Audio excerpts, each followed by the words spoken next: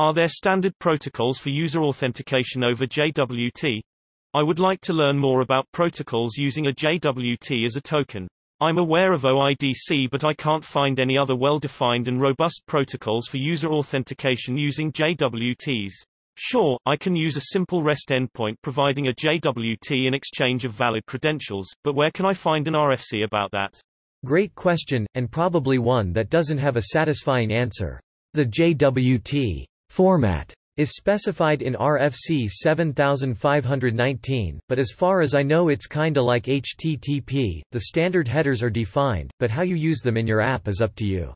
For example, should your JWT contain only an expiry date, a session ID, and a signature? Maybe that's okay if you have a strong server-side session mechanism. But if you're totally stateless, then you probably need to carry more data in the JWT. Should it contain a user ID? Should it contain group or access control info? Should it include info about how the user logged in, which portal, or which authentication method? Is any of this info sensitive enough that the JWT should be encrypted so that the user can't see it? Is your web app designed such that all services that consume the JWT are able to share an AES private key to decrypt it? TLDR. I'm not aware of any RFCs or frameworks that tell you exactly what data should be carried in your JWT, but I'm also not sure this is really possible since the questions around what data you need to carry in the JWT depend heavily on the architecture of your app.